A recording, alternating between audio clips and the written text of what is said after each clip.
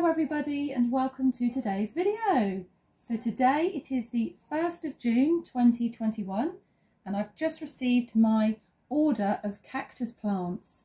So today is going to be an unboxing video.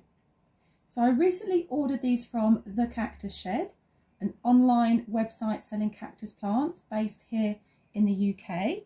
I think it was the 22nd of May that they reopened, so thank you to Daz of Cacti Mania for letting me know about that. So I got straight onto the website and I ordered myself some plants. So today's batch of plants is just going to be Turbinicarpus and Epithelantha. So I've only ordered, I think, about 7 plants. So let's get unboxing.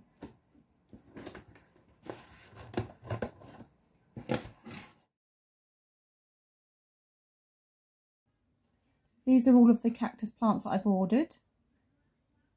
Turbinicarpus alonsoi, Turbinicarpus jarnigii, Epithelantha micromeris neo-mexicana, Turbinicarpus panerotoi, Turbinicarpus palaski, Turbinicarpus lophophoroides, and Epithelantha micromeris. Now, I've ordered another one of these because I had one of these last year and it produced a fruit pod and then it just rotted and died away very quickly, so I wanted to get another one of those. And I also lost a Turbinicarpus last year as well. It just completely rotted. So here at the bottom I've got a free cactus plant. So this is Labivia cardensiana WR498 plant.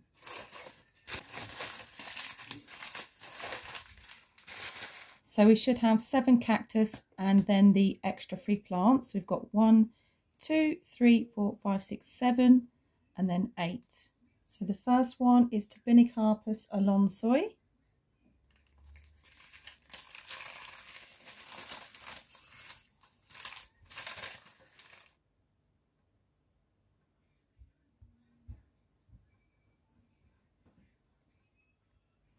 So wow, look at those beautiful spines.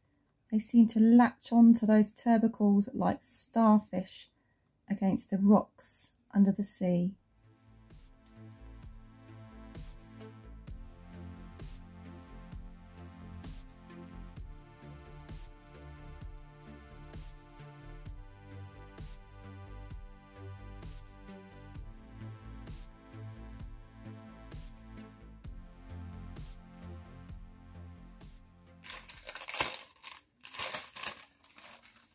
The next one, Epithelantha micromeris. I'm looking forward to seeing this one again. Wow, love the colours of these. This is so beautiful. So look at that, that is stunning.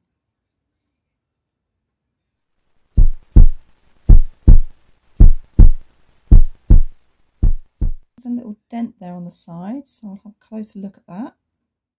I think that it's healed over, but I just hope, I really hope that this isn't going to die on me.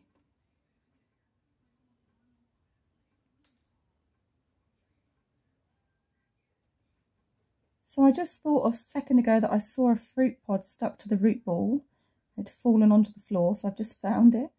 And there's another one that's a bit dry at the back there. So you can see that one at the front has some seeds in there, so that's a bonus. And I did get a seed pod from my one last year, so I'm glad that I managed to save some seeds from the plant before. So there we've got some free seeds. So this one is probably the same size as the one I had last year. So you can see the beautiful intricate spines there, and it almost gives it a white appearance because it's really covering the whole body of the cactus. And as these spines reach the apex of this cactus, they tend to brush upwards and form like a little peak at the top of the cactus. And the flowers come right out the top of this one.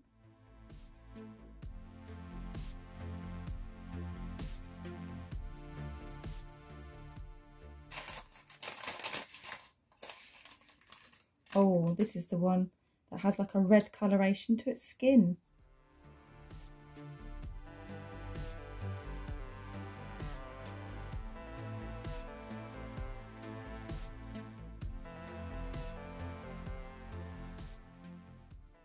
So you can see that thick taproot there coming down. So all Turbinicarpus are very rock prone. So you have to be very meticulous about how you water them and when you water them.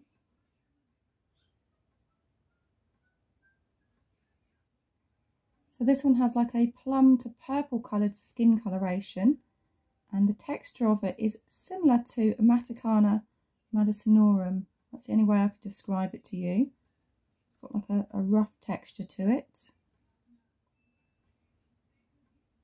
So you can see that it has been flowering. So I'm not sure whether it's forming fruits or not. So I'll just keep an eye on those as time goes by. They're very dried up now. And it has a very fluffy apex area. Just about see that underneath those spent flowers. So that's Turbinicarpus jarnegii KKR 561 Palomas SLP.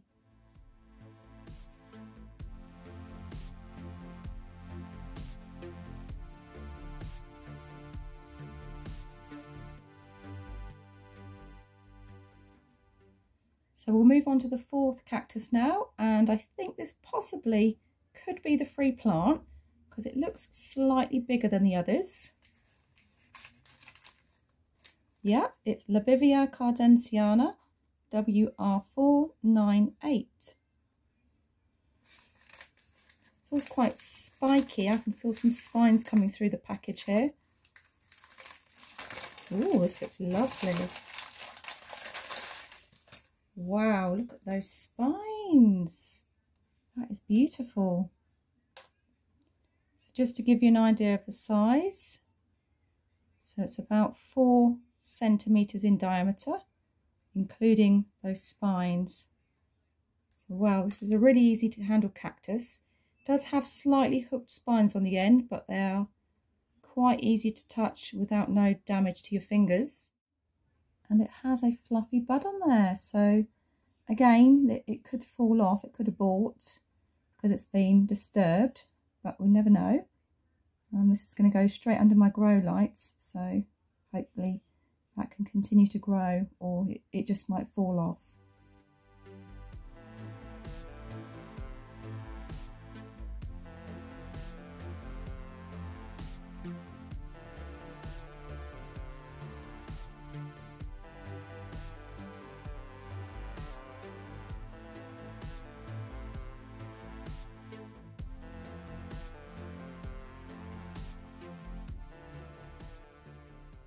Okay, so we have 4 left to unwrap.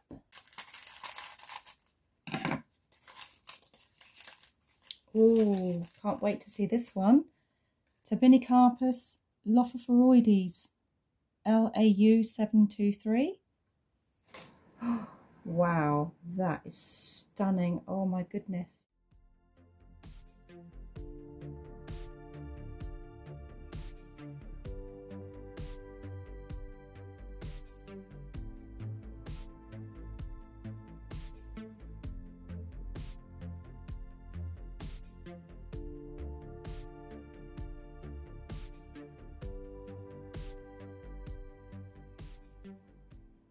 So I can notice some slight redness just on each area of the tubercle where it's been in the sun. It's got a little bit of stress, and so it looks really pretty.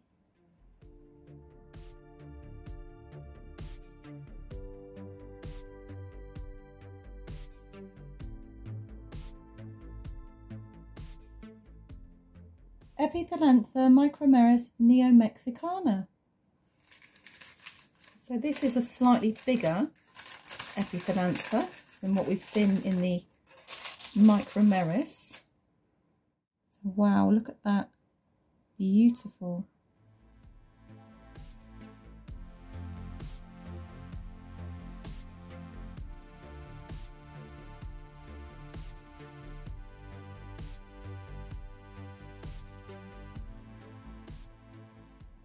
So here are those 2 Epithelantha side by side. So on the left hand side you've got Epithelantha micromeris, and then to the right hand side the slightly larger one, Epithelantha micromeris neo-mexicana.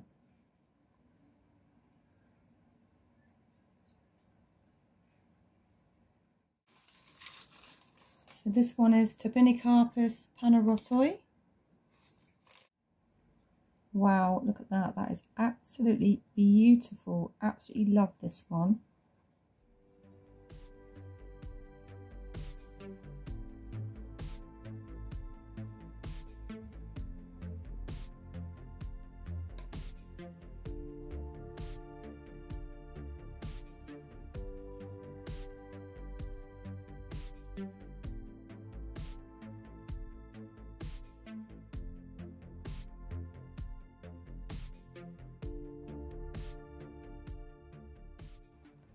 And then the last one, Turbinicarpus Epithelantha.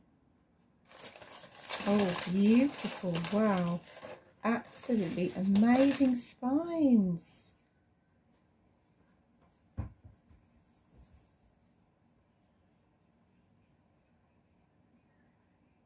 This one is absolutely amazing. Look at that.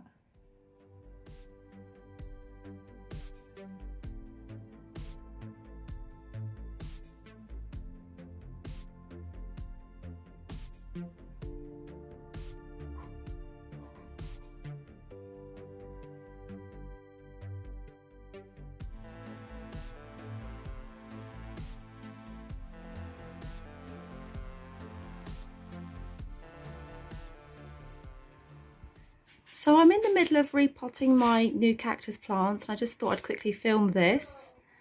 I've just found 3 more fruit seed pods here, but I don't know whether they belong to the Epithelantha micromeris or Epithelantha micromeris neo-mexicana. I can't remember which bag this belonged to because I was just about to empty the soil away into the bin, and then I thought, oh, I better check the bags. And yeah, I found these 3 in here as well. So that's in total with the other 2 that I showed you earlier on in the video. That's an extra 3 fruit pods here. So I don't know whether I should just keep them separate or just put them all together. But anyway, just thought you'd be interested to see that. So I've not really been showing the repotting on this video, but I'm sorting out the labels. I've got the plants here. And I've got 2 more left here to clean up, and I've got the others drying on a rack. So I just use a rack like this, and I've washed them all in water and run them under the tap, and then I'm drying them instantly over my dehumidifier, which is currently running, which you can probably hear in the background. So I sit this over the top of the fan, and it dries it really fast because it expels warm air. So it's drying the roots and the body of the cactus really quickly, because I don't want them to sit in water for too long. I want them to fast dry so I can pot them up straight away. So I've still got 2 more left to do, but I just came across those fruit pods and I just thought I'd add that in onto the video. So you can see in both of these Epithelantha cactus, they're now starting to push up more flowers. So the Epithelantha micromeris on the left has 2 flowers that I can see, and the Epithelantha micromeris neo-mexicana on the right has 3 flowers that I can see.